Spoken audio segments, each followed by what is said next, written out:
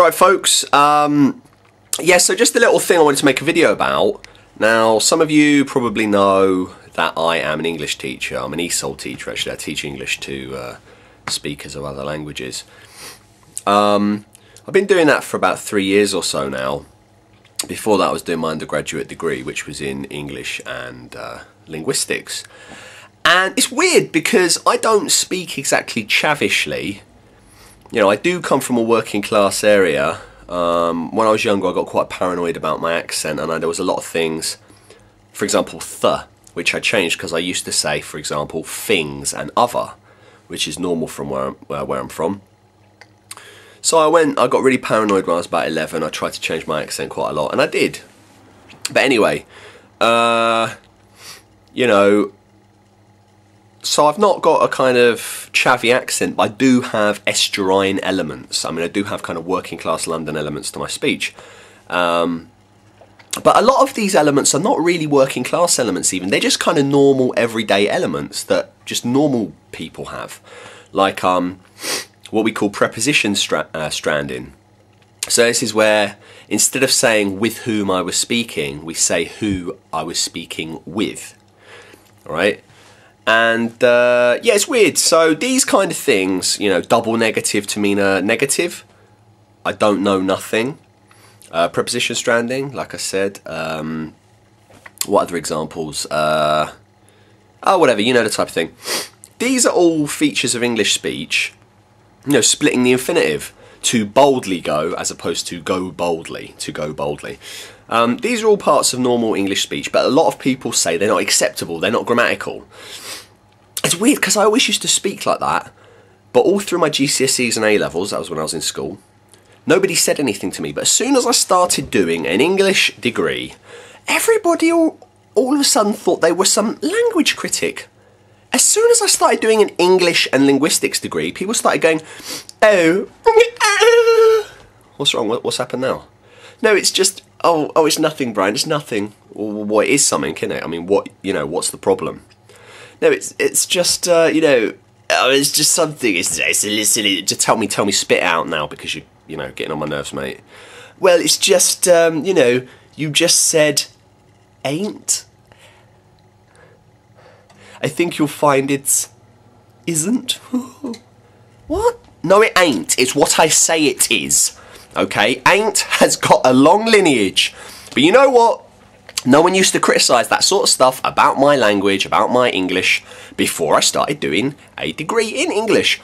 And since that point onwards, right through to the present day as an English teacher, people who don't know anything, I mean, people who are really stupid a lot of the time, some people who are really dumb, really, really thick, as well as people who, you know, are quite intelligent, but they don't know anything about anything, they're all stuck up.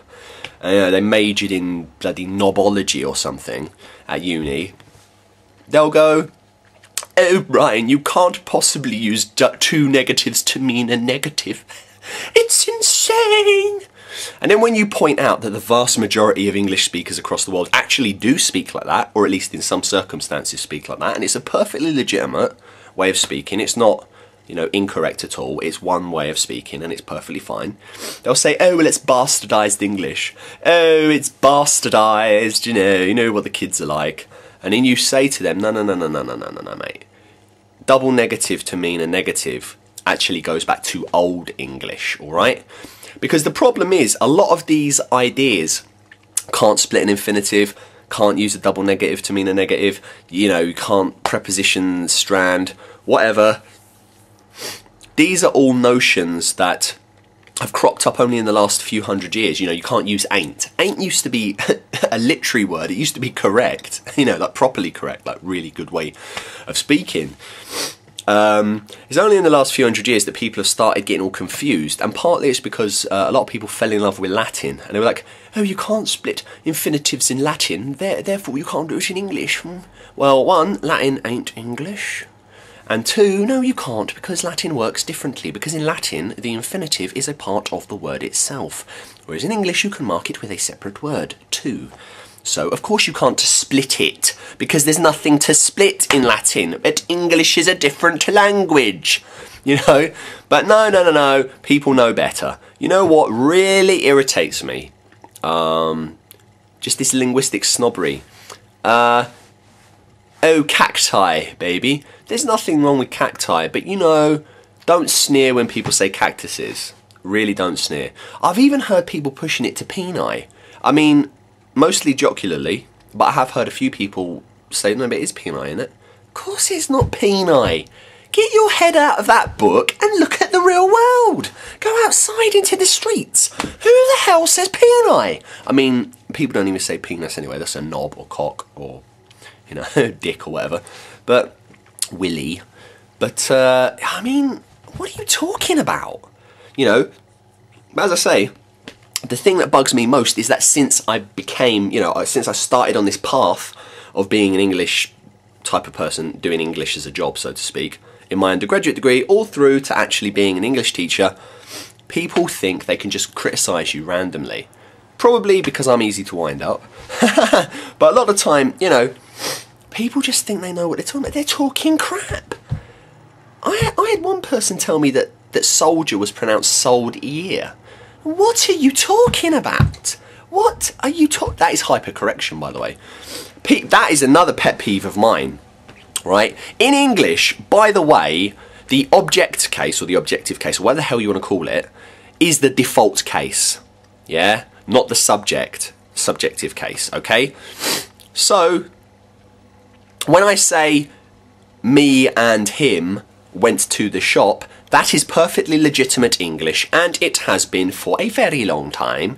Okay, but you get people going, oh, well, actually, I think you'll find it's John and I. No, it's not. It's John and I, or me and John. They're both correct, and do not say they're not. I could produce a paper showing you how you're wrong, but I can't be bothered, frankly. But I don't need people sneering because I know better. One, that's how I speak, and that's how millions of English speakers speak. Therefore, de facto, it is correct. Two, things like that have a really, really good lineage. It's not just that people speak like that, therefore it's correct. Really, a long history for all of these features I'm talking about, and yet some people pretentiously come along and say, oh, you can't speak like that, darling, that's the language of chavs. Madness, you know. Yeah, but since I started doing English as a job, so to speak, everyone thinks they can criticise you. Everyone, even like mucker on the street sweeping up turd. Actually, he wouldn't do that because you know what? He's a normal human. It's people, it's aspiring working classes and petty bourgeois right up to upper middle. And then when you get to the proper top echelons of upper middle, then they stop because they don't need to pretend how sophisticated they are. From upper middle to like upper classes, people don't even give a toss how you speak. They really don't care. That's my experience anyway, or maybe they hide it more. But it's from aspiring working classes all the way up to the majority of the middle classes. People are so obsessed with the way they sound, the way they talk, they will jump on the way you talk. It's like, I do this for a job, son, okay? Shut up. If I want to say me and him went to the shop, I will say that. Also, what the hell is this phobia of using the word me? People are so obsessed, they started to use the reflexive to mean me. So they'll say, I myself like cricket. That's good because it's emphatic. I cut myself. That's good because it's reflexive. Myself, yourself, etc. are reflexive and emphatic. Myself and John went to the shop. What do you mean myself and John? What are you talking about? And you know, de facto, if people use it, it's correct. But the problem, the irritation for me is not that people say myself and John or whatever. It's that people say myself and John because they're so paranoid about using me. Because me has become this pariah word. That they will do anything to get away from using it, and that's the irritation.